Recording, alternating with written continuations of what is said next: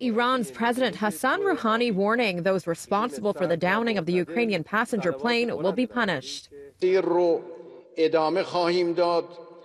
We will continue on this path to discover all the aspects of this accident and to push those who were involved and to finally reassure people that such an incident will not be repeated.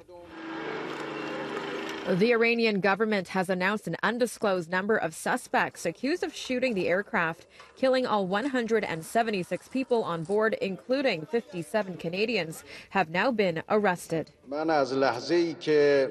As soon as I discovered the crash was not normal and ordinary, I put in a lot of effort to shorten the investigation so that we know exactly how the plane crashed.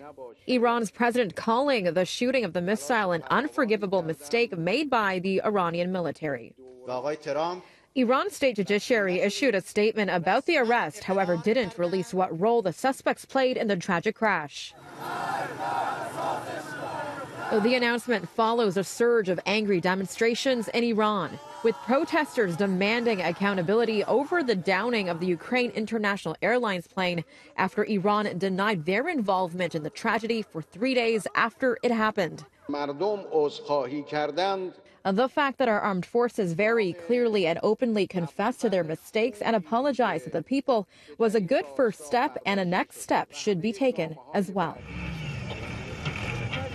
The Iranian government is also calling for a special court to be in place consisting of a ranking judge and 10 experts to help with the investigation.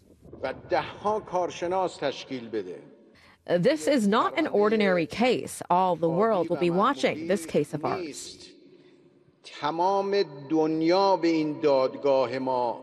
While Rouhani admitted negligence on his part, he also stood firm, saying the crash was a result of escalating U.S. aggression.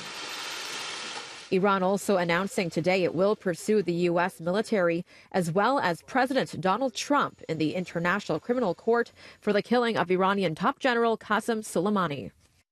Canada's foreign minister announced a group of nations that lost citizens in the plane crash will meet Thursday in London. Now, we're still waiting to hear what kind of role Canada will play in the investigation. For City News, I'm Melissa Nakhavoly.